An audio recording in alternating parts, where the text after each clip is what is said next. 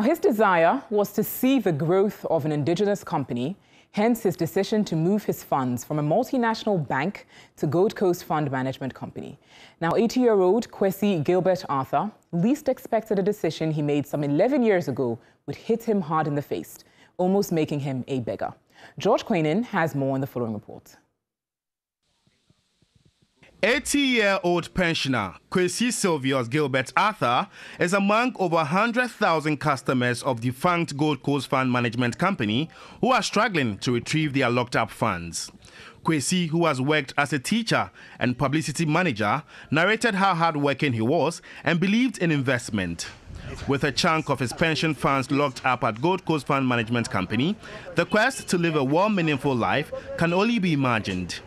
All my brothers, I had 5, including one lady. All of us put our money there. One died when we buried him last February. Apart from that, even my in-law, who also worked seriously in Saudi Arabia, came down, also put his money there. He also died this very year, early year before COVID. He has run out of support from families, loved ones and friends. Ghana's financial sector, he alleged, has lost it entirely.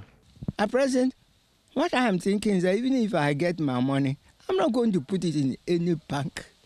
I better buy something and keep in the house.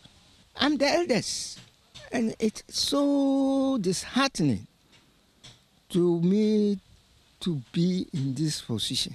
More or less, one looks like a non-entity. Is that how I build my life?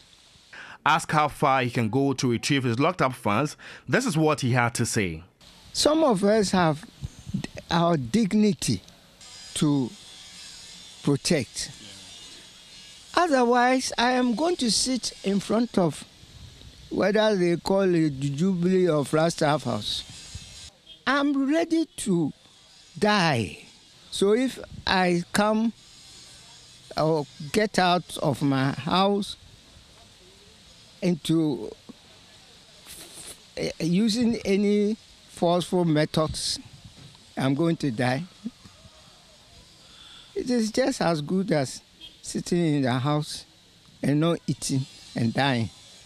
The Securities and Exchange Commission has stated customers of the defunct company will not benefit from a government bailout to all collapsed fund management companies, as Black Shield Capital Management, formerly Gold Coast Fund Management, are in court challenging its license revocation. Customers have embarked on a series of protests with a call on government to include them in the bailout package. Customers of Gold Coast Fund Management Company form 82.3% of customers of all 53 investment companies whose licenses were revoked by the Securities and Exchange Commission on November 8, 2019.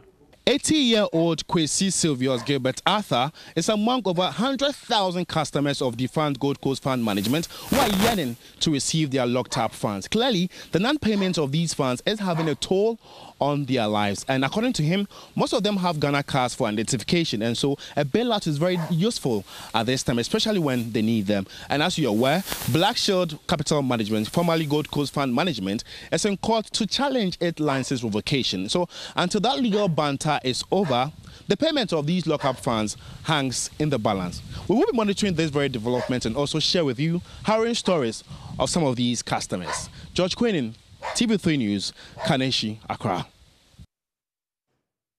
Certainly a very, very unfortunate situation then. We certainly will keep our eyes on it, as George